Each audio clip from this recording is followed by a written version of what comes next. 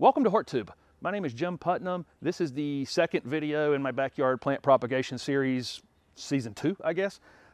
In the first one, I built this little wooden frame at the bottom of this new greenhouse, and I put these bent rails, metal rails on the top right here. Definitely want to go back and take a look at that video. Also, last year's series has much more information than I'm putting in this one, so kind of important to probably go back and take a look at that. I built a much simpler house in that series. Today I'm expanding the irrigation, and tomorrow I'm just immediately putting up another video on the end walls. I had said I was going to do those two together, but the irrigation is the most important part by far. So in this video, I'm putting this plastic down, which is already down, as you can see behind me, and the irrigation expanded, which you can see behind me, but I'm going to go through how I did that in just a minute. It's very important that these irrigation heads are level so that the water comes out when the clock turns on. And the water comes out, they all come on at the exact same time. I'll talk about that in just a second. This is a very basic system. You need a water supply, so that can be from your faucet on your house, or in my case, I have an irrigation system, so I'm able just to tap into that.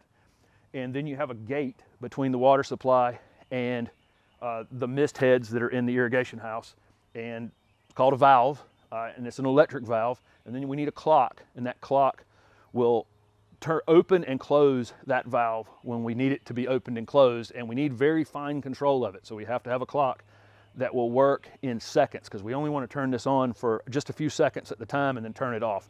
5, 6, 7 minutes later, turn it back on for a few seconds and turn it back off. Not a lot of clocks that'll do that. The clock that I'm using here will. And so like I say, then we have the valve, and then we have these mist nozzles here. All of this stuff I have linked in the bottom of the description, but those three basic parts, that's really all we're talking about here, is a clock that will work in seconds, some sort of thing that divides the water supply from where we're supplying it to, and then mist nozzles that will take your water and turn it into teeny tiny little droplets, so it will just evenly cover your unrooted cuttings, and then dry. As soon as it dries off, we'll do it one more time, just like that, over and over and over again. The house really doesn't matter all that much. It could be a PVC house, it can be this metal house, it can be a lean-to against the fence over there. I could do a lean-to on my house over here. It doesn't really matter. The irrigation is the most important part. So let me show you how that's done. So I think Holly's gonna be out here on patrol while I work on this irrigation. I'm kind of lucky from having the nursery. I can go and shop for my own PVC parts. So this is all stuff left over from the nursery and my 40 other greenhouses I've built over the years. Last year, this irrigation came in here, went into that little small house, which is outlined by this little gravel bed right here, and it went straight in there. What I did here was I just put an elbow on it and moved it over to here. It's got an extension on it because I'm gonna run some drip irrigation for another project I have going on, and this stuff's actually gonna go in the ground at that point. Once I figure out how big of a box I need, I think I'm gonna end up needing the valve for this and then 2 additional valves for the drip irrigation, but that's where I'm going with that. So that slides this over to this edge, and it actually lines up almost perfect with the middle. The spacing is absolutely perfect for 3 rows, kind of unplanned. Currently, there were 2 rows of 2 irrigation heads here. I'm going to go to 3 rows of 3. I'm going to leave the upper part there unirrigated, like I had said. I need to pull this gravel back, pull this plastic back, put down a new piece of plastic, and then I'll go in here and make some cuts into this existing piece. I don't know if you remember from last year's videos, if you've watched last year's series, the top of these 1/2-inch PVC risers right here, they all have to be level, okay? I have to level 9 of them. It would actually be easier probably for me to rebuild this thing than what I'm about to do. But I've got to get these 4 level, and then the other 5 that I'm putting in. It's very, very important that when the water is off, that it sits right at the top of these. If you have a low one, like currently this one's kind of lower than the rest, the water would just drip out of here in between irrigation cycles. Okay, so then the upper one right there, which is the high one right now, the water will be way down, you know, maybe an inch or so below the top. So when the water comes back on, it's instantly going to come back out of this one. And this one right here is going to be delayed by a second or 2. And if we're only running a 3 or 4 or 5 second cycle, you can see where that one's not going to get the same amount of water. So the main thing is these 9 irrigation heads, each of them have to be level.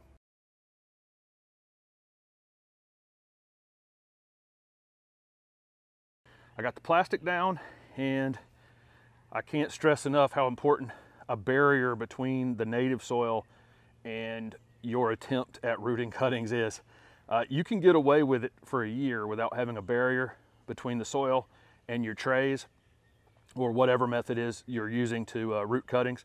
You can get away with it for a little while, but eventually things in that soil will migrate up into the house and cause you all kinds of root rot problems.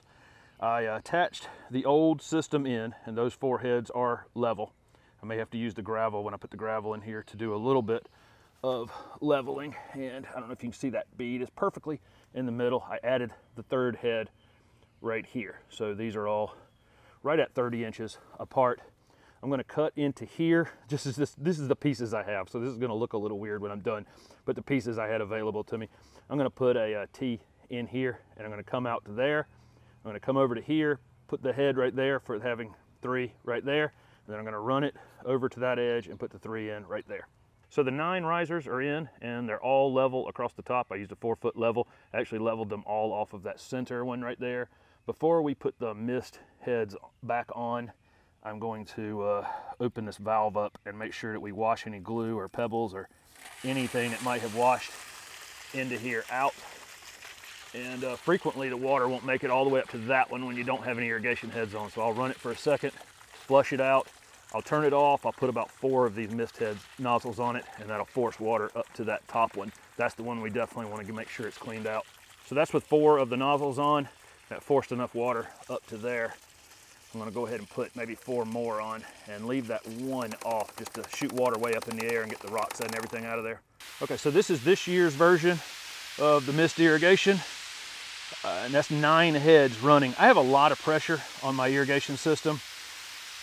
If you were hooking this up to your house, and when I did the videos last year, I talked about hooking it up to a faucet. I don't think you could run more than about 4, depending on your pressure, obviously, and the volume of water you have coming out of your faucets. I don't think you'd run more than 4 of these. So last year's house, but I could probably run 15 or 20 of these quite well. But you can see how fine a mist this has.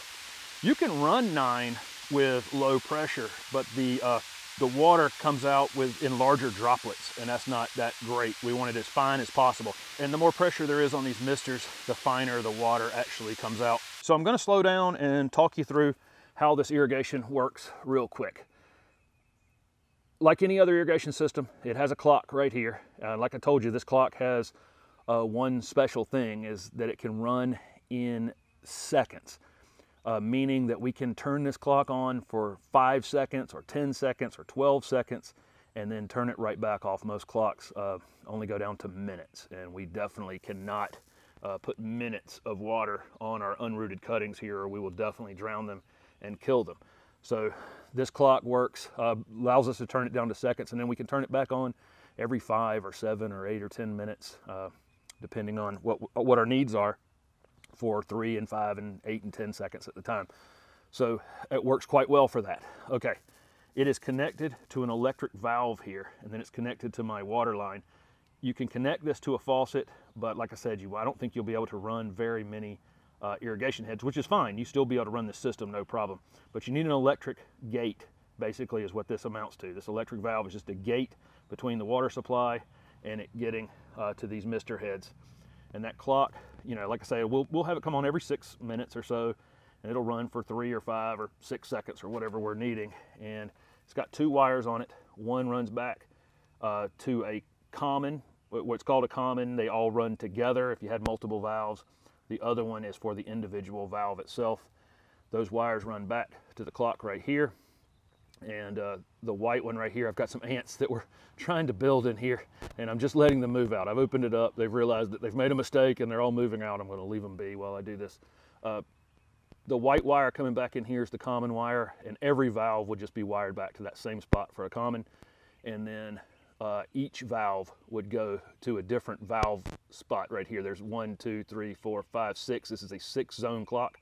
I'm only running 1 zone on it right now, but I could hook up 6 valves if I wanted to. And then the clock, I went through all the settings on this one last year, and I'll do that again before we start. But if I go back, I can actually go through the settings here. I realize it's sideways and you won't be able to see this, but I'll go to manual right here and I hit on, and it will actually turn it on the same settings I had last year. That was maybe 3 seconds or so, maybe 5 seconds, I don't remember, that it just came on and turned off. That's the settings I had on it last year. So that works quite well if you need to run it manually occasionally or see that it's working. That's the cover for that. That's the cover for that. And I had put this in a box last year and I ran electrical out here so that I could keep it plugged in. It also works off of batteries, so it actually doesn't need a plug, but it's certainly easy to have that there. And then I've unplugged this when I've needed to have an extra outlet out in my backyard. So that's worked pretty well. There is a little thumb screw on the valve right here. You can turn it on and off manually like this.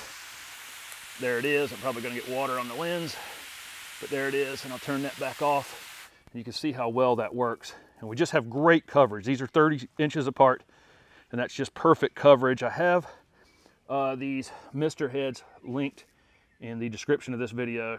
It's from a greenhouse supplier. It's the only place I can find this one.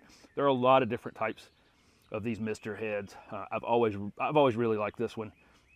It's very versatile. I can pop the tops off of them very easily like this and clean them out.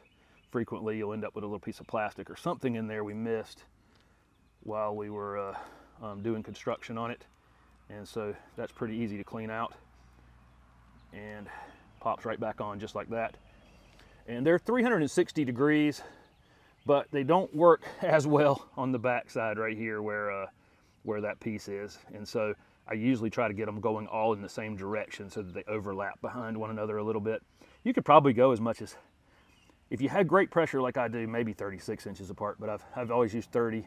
That seems to work, and 2 trays fit between them well like that. You'll see that in later videos. So as always, thank you very much for watching. I'm going to turn right around and put the end wall video up tomorrow and batten up a few things that still need to be battened up on it, and then I'll probably wait to put the plastic on it until right when we're going to start to do rooted cuttings. And like I say, I'm still probably maybe, this ligustrum right here behind me, I can see is starting to harden off a little bit.